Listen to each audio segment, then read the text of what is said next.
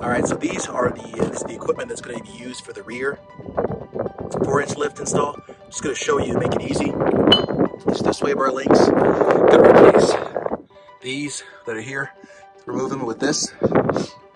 You're going to put these spacers on your shocks. The bump stop here is going to go right here on the bottom, right there. You're going to drill an 11/32 hole in the middle. Put that in there. And then this is going to be a spacer for the coils. So you're going to remove that coil. Well, we're going to remove the shocks so we can lower the coil. Put these on top, and it's going to go like so. So this black piece is going to act like a washer. That's going to go in there. It's going to go like this, but it's going inside the coil, and then you're going to put the coil back. So let's get started. We make the streams louder.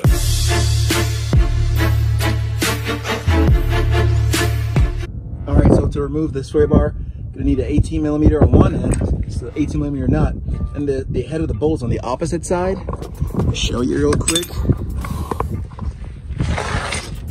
So that little bolt-ish nut is here as well. So you're gonna put a 19 wrench here, 18 wrench or socket, and then go from there. So I'm gonna do that right now. All right, for the top, I just got an 18 wrench, and it's a ratchet wrench, and I'm just going. You can try, well, I guess you eventually have to remove the shock as well. So you can remove the shock and go back, but I'm just gonna remove this one here. So not too bad with the ratchet wrench.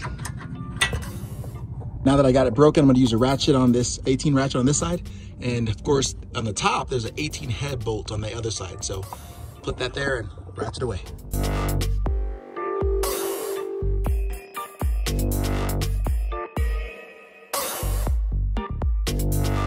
I'm gonna get a hammer and knock it out. All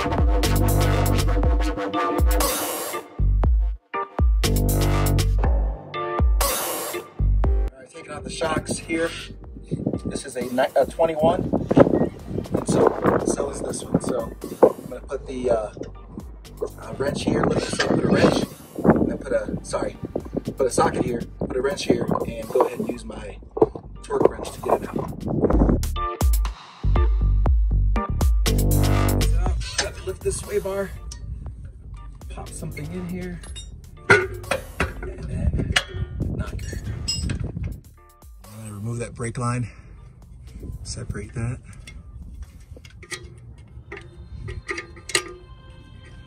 There we go. So it has a little more slack when it goes, when I go down. Now I'm gonna jack it up and release the coils. Take off the struts. Now I lowered the jack, and I got my normal jack there. So lower the jack stands. Got my normal jack. Now I'm gonna lower the differential. That should give some pressure for the coils to be able to come down. So arms. And once I get these released, then I'm gonna jack it up. The coils should come right out, now that they're not being constrained by this controller.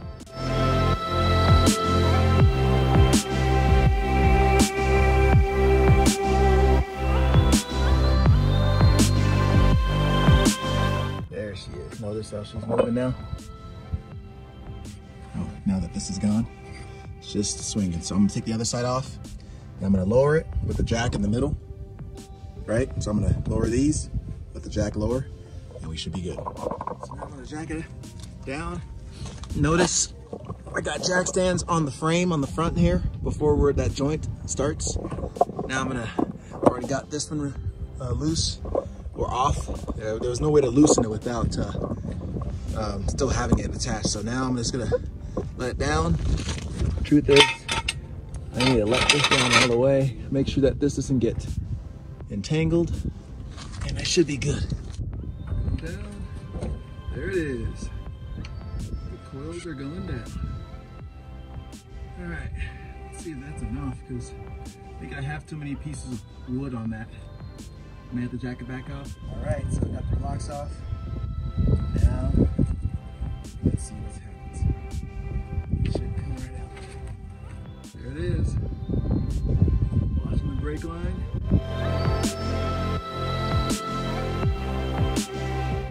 Let's see if that's it. Nope. Gotta keep going. Watching that brake line. Make sure it's not. Yep, still good. There we go. It's a little bit more. That's a little bit much.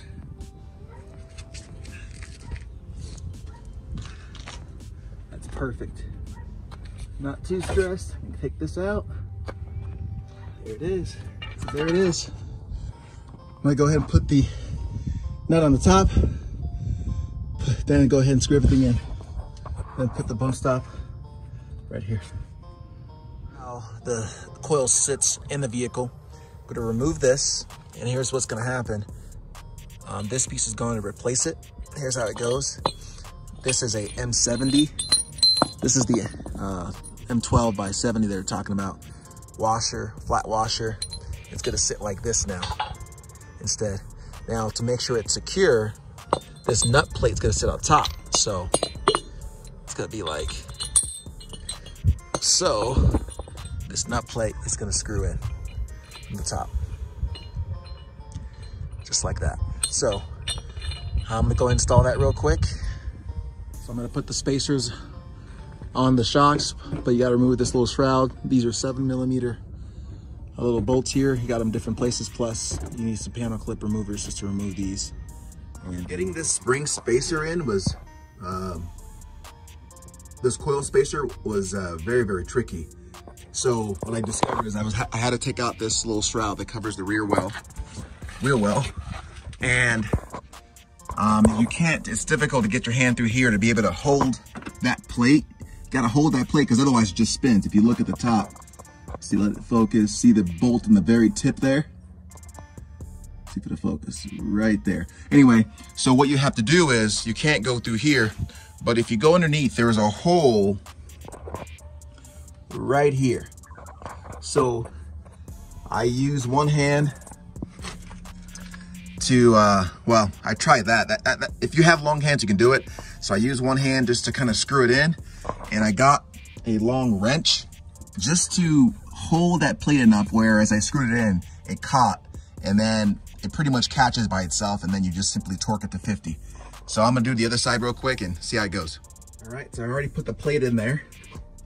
And the flat surface goes on the bottom, curved surface goes on the top. So now, here's what I'm gonna do. Use this wrench, and I'm gonna just see if I can just, it's a little bit more difficult on this side because you notice this is kind of getting in my way. Pulls off a little bit, and I'm going to use the wrench. I'm gonna come from this side, and I'm just going to just use that to wedge it while I screw it in, so. I'm just gonna try to squeeze my hand in there because it ain't working as it is.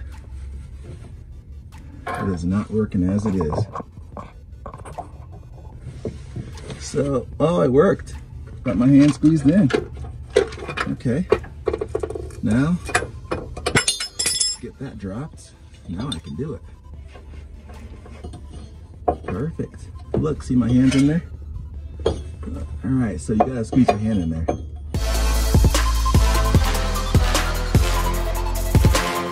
There it is. Got it. Got it.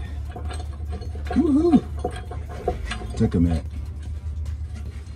There she is. All right. So now I'm gonna torque her to 50. So while I'm here, I'm gonna go ahead and get the bump stops taken care of. So here's the pad. You're gonna get the center. I'm gonna use a punch just to mark the center hole. And then I'm gonna drill using an 11/32 bit. I didn't have one in my set. You may or may not. So I went ahead and got one from Menards. And you don't have to be perfect. Just, you know, you got the general idea is all that matters. The instructions told you initially to just loosen the rear control arms, but there's no way to get this rear diff lowered without completely taking it off. And it helps because in order to drill, I'm gonna have to lift this up and drill. So that gives me the space I need. All right, so I got my hole punch. Go ahead, use that, spring loaded, I love these. Use a small drill bit to start the hole, then use a bigger as necessary until you get one sizable enough to be able to easily drill this hole without it moving around. And then once you're done there, you're going to put the bump stop in. I only got 2 of these 3/8 self-tapping screws in my package, and I needed actually 5, 3 for my differential plate, and then 2 for these. And you just simply put them in, and then you just simply drill them in. Make sure you don't over strip it or over tighten it so that you don't strip the thing. So.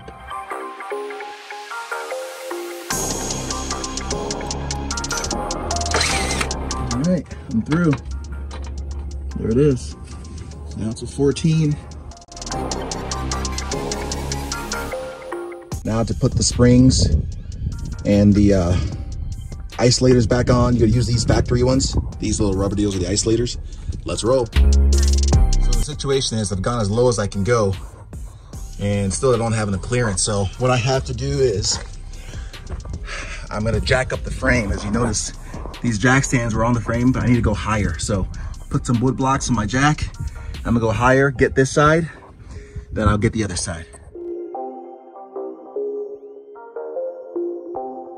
I jacked it up, still a little bit of clearance issue. I have one option. I can go ahead and loosen that lower control arm so it could just lower, but I'm just gonna use a crowbar and just get it in. So let's see what happens. The only issue, by the way, is I need to remove this bracket so I don't stress this brake line. All right, the lower control arm is 21 on both sides.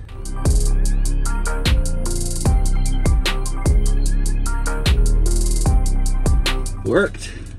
I pushed down and went down a little further. That's all I needed. Should have been my solution the first time, grease. I put grease on there, I don't even need a crowbar. It just slides in. I mean, come on. Work smarter, not harder. Look at that. Just slides in. I'll do that next time. Just put grease on there. The arms on. Notice I played it smart this time. I'm using grease on the outside so that when it slides in there, I also put grease in there. It goes in smoothly. So I'm gonna go and lower the jack on the frame so that it makes it easier for me when I jack the rear end up. It's easier for it to connect. So. I got it. Stick this crowbar in here, pull back, voila.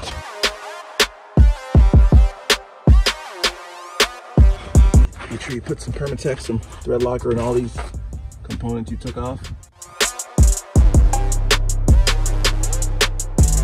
And all the components back, we're good to go.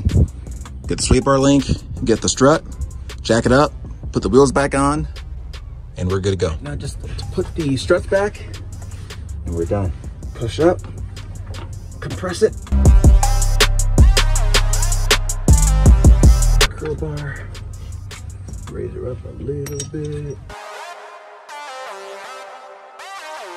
Good luck.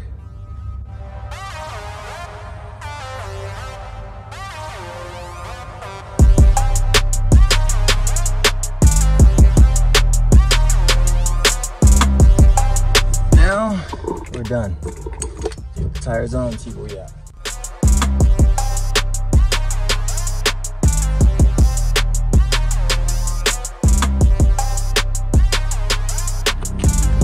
Go ahead and let her down.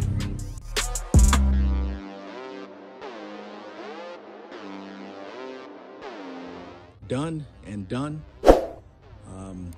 This is what it looks like.